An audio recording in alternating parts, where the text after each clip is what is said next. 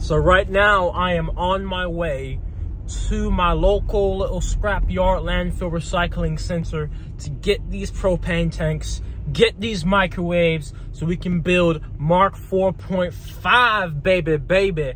So let's go ahead and get this stuff right, you know what I'm saying? Every time I come to the scrapyard, I also like to go ahead and recycle all the aluminum and glass I have, the aluminum cans and such. It's just like, why not while we're here, right?